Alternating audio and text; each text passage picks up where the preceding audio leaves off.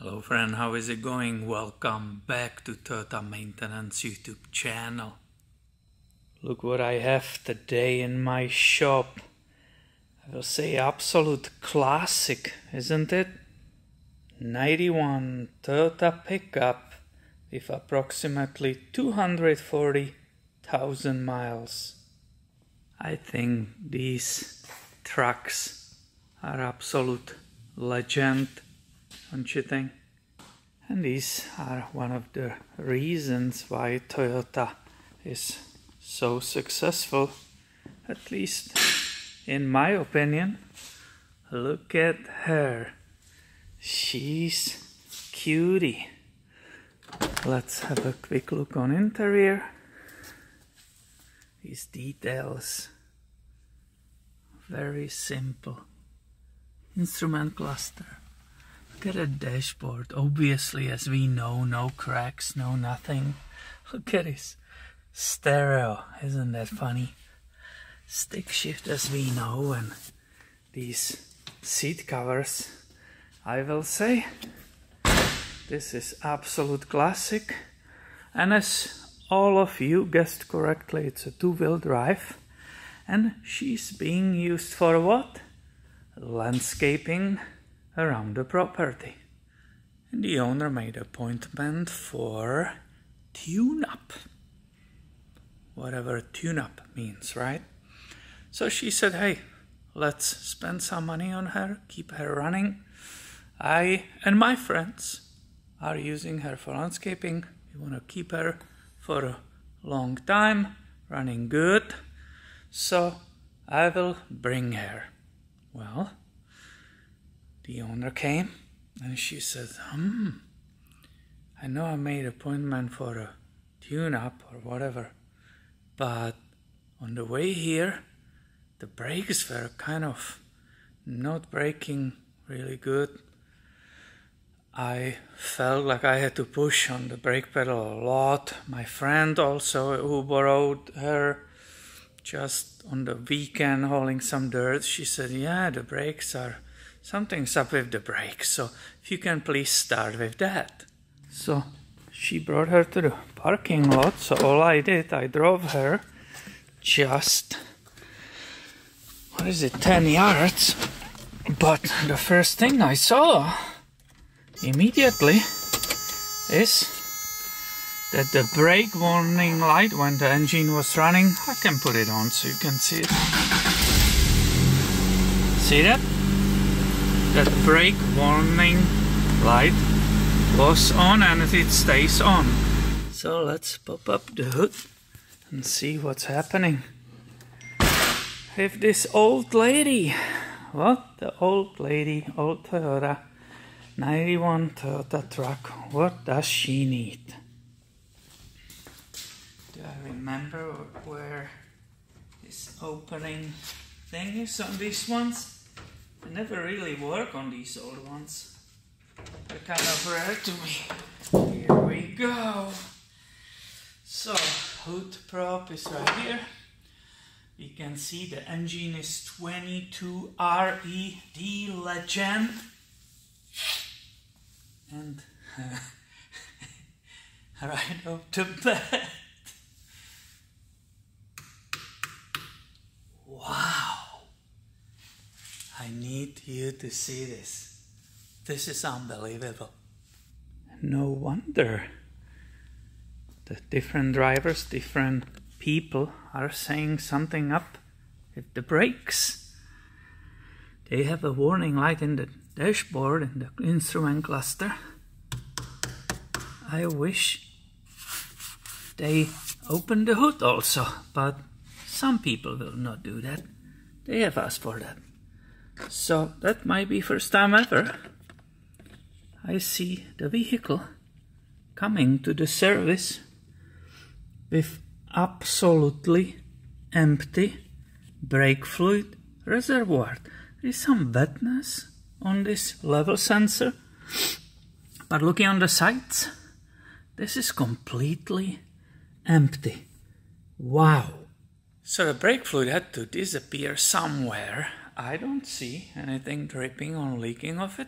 Let's put her on the lift and have an inspection. Before bringing her up, let's make absolutely sure we don't see any leaks here, right? So this is completely empty. I don't see any even like remainings of the leaks. And you can see the lines, how they split here. It's very interesting. One of them goes to that front wheel right there, down there. And the other lines are actually crawling on the other side. I think, because believe it or not, regarding Toyota, I believe it went here because some versions could have a ABS, but this Toyota, this model has absolutely no ABS. This is the basic of the basic. It doesn't have a power steering, neither the air conditioning. So you can see so far all the brake lines as they are curved down there. Everything is dry. I don't see any possible spritz under the pressure out of it or damaged paint from that brake fluid. So as we said, let's lift her up. So now we are under driver front brake. Again, we don't see any leaks. The line is good, correct? Passenger front brake, we don't see any leaks. And the rubber and the hard rigid hose, it's good. Now we are under, this is the clutch system, which is hydraulic clutch. We can see the fuel line, but also right above fuel line are the brake lines. We were basically looking at this area from the other, from above. Now we are under, so that lift makes super easy everything. And this, I'm just looking around with you for pure entertainment. Did you see that? You see the shocks, sway bar, but you don't see actually the springs? Well, because this is that old system with the torsion bars. You see these puppies? This is instead of coil spring in front.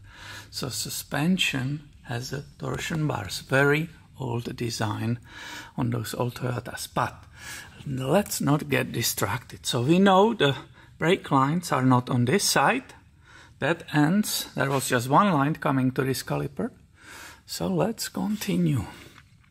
There's some wetness, but this is like oil. It's not spray from the lines. This is a fuel line. We are still on the frame, and that will be the brake lines. So far everything is dry.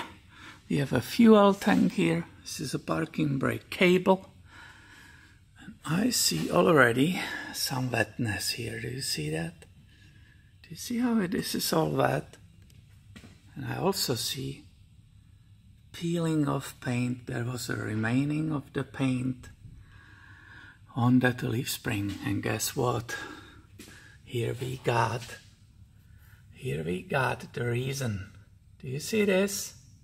Do you see this valve? And that's bad news for the owner, because these puppies are expensive.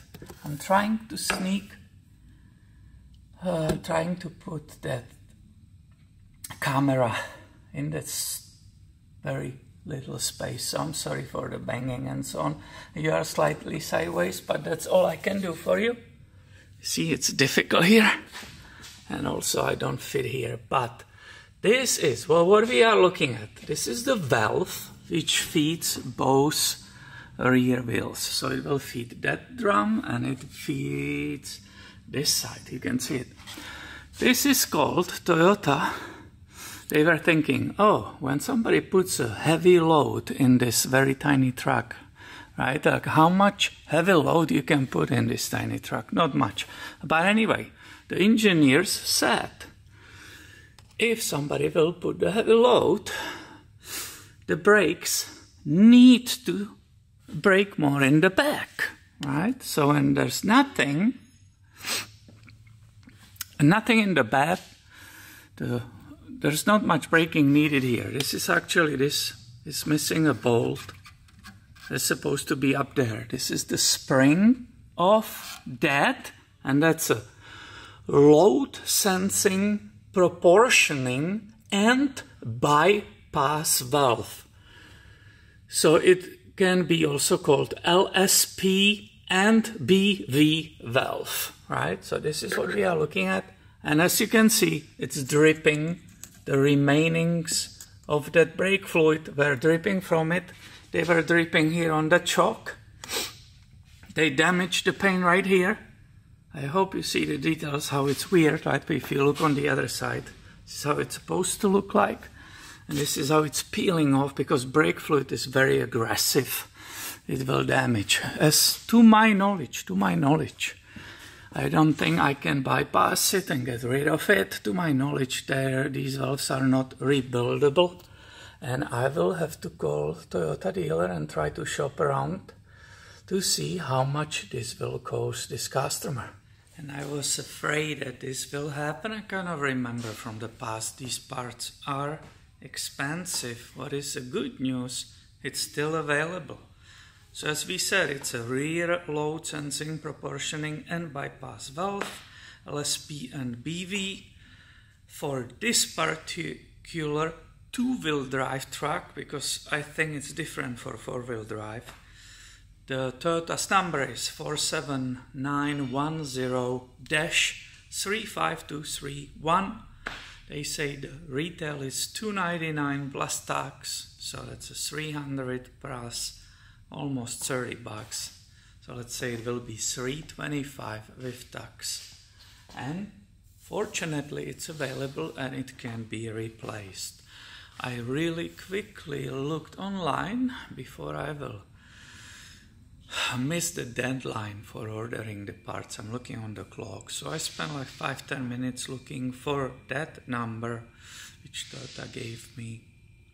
I found different valves, but they are for different vehicles, and the ordering number is completely different. So I'm not sure if maybe my number supersedes the other ones, but I'm going to order it from Toyota because I don't want to wait 1 week for some aftermarket thing which will not fit at the end. It's also, obviously you can understand, it's my liability that the job is done correctly, and it's a brake, so that's really important that it is done correctly.